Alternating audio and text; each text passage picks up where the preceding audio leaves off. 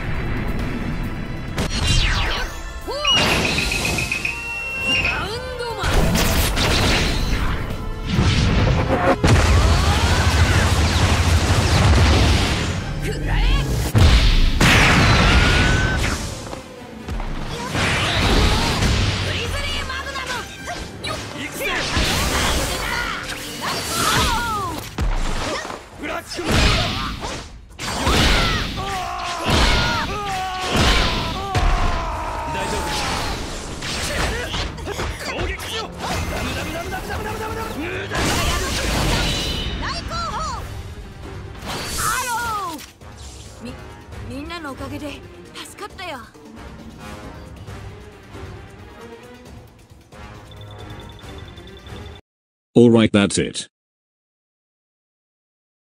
Take this shit out of my console.